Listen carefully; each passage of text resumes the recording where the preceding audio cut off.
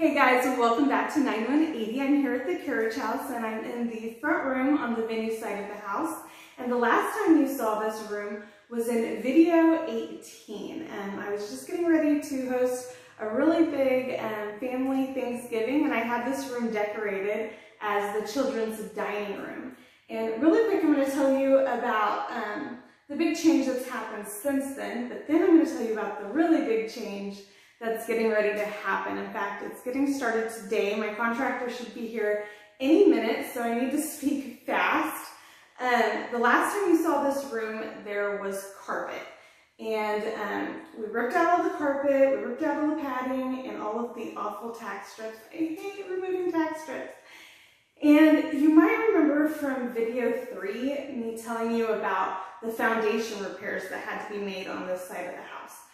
This is the side of the house that had all of those foundation issues. So we were not shocked when we removed all of the carpet to find that the floors in both this room and the back room were just riddled with cracks. Probably hundreds, if not thousands of cracks. And before we could put down any kind of finish on the floor, we had to repair that concrete. And so the first step was to clean it really well. We bought a cleaner from Lowe's, really powerful stuff. In fact, it's so powerful that the instructions said if you leave it on for more than 10 minutes, it could actually destroy your concrete. So it's really important to make sure you clean it really well, because that's what pulls up all the oils, all the stains that are going to potentially affect the look of the finish afterwards. And so after we cleaned the concrete, it was then time to, of course, fill in all of those cracks. And I had used 2 different types of products. One worked really well for the really fine cracks, and the other worked really well for the deeper and wider cracks. And that was a very tedious process. Hours and hours spent down on my hands and knees. It makes me very, very happy we did this back in October before I got pregnant. I do not think I'd be able to do that now, but once we had all of those gaps and the rest of the concrete repaired, it was then time to pick a finish.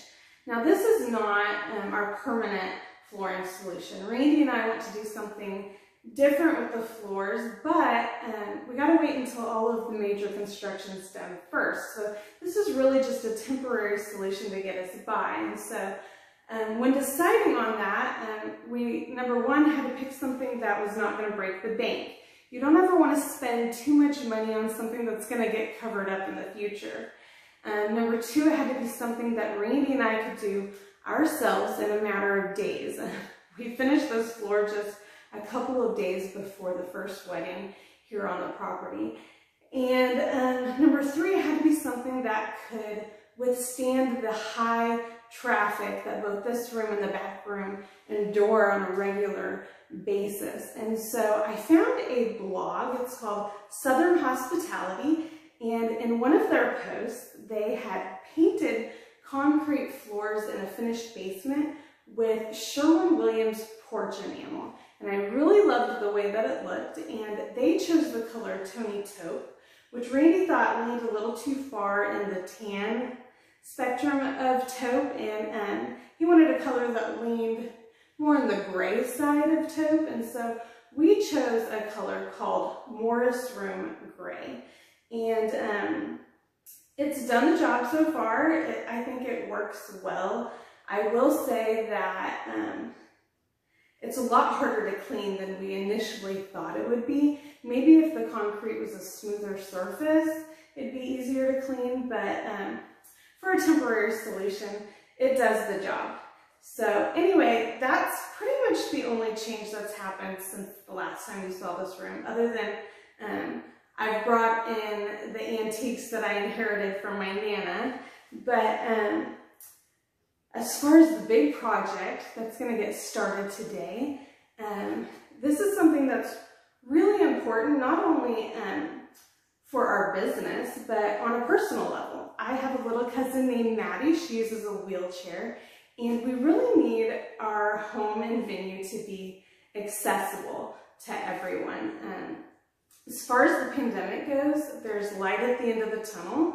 In a couple of weeks, I'll be fully vaccinated. Randy is already fully vaccinated, and we plan to start having more family functions here on top of all of the weddings and events that will hopefully take place soon. And in just in a few weeks, my little cousin JJ, he's having his graduation party here. After that, it'll be my baby shower.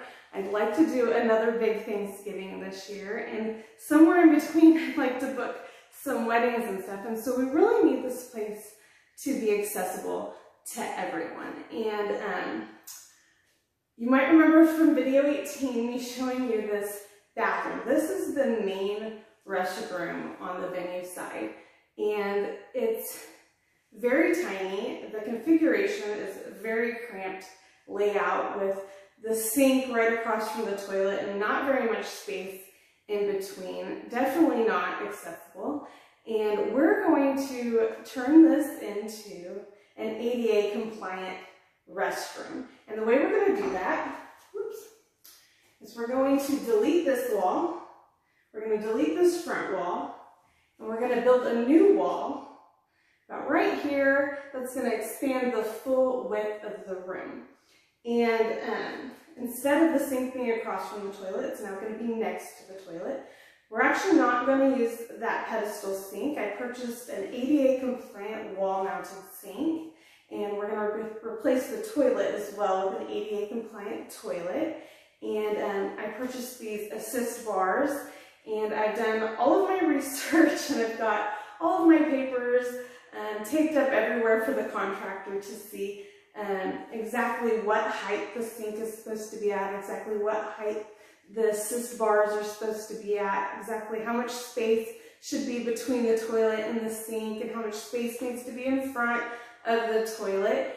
And the really great thing about this bathroom taking up the full width of the room now is not only will there be enough room for wheelchair accessibility, but there will also be enough space for someone to get changed in. We've had 2 weddings here so far. One was Halloween of last year, and the other was spring equinox this past March. And in both of those scenarios, the bride chose to get ready in the honeymoon suite, and the groom chose to get ready in here. And how much easier would it have been for the groom if he would have had a restroom that he could actually go inside of and get changed in. And so for future events, I'm really excited that we're going to have that option for them. But anyway, I think that's just about it. I wanted to make sure that you saw the change that's been made since video 18, and also what the restroom looked like before we get started today. I really hope we get started today. But anyway, I think that's about it, and you guys have a great day. I can't wait to show you the after.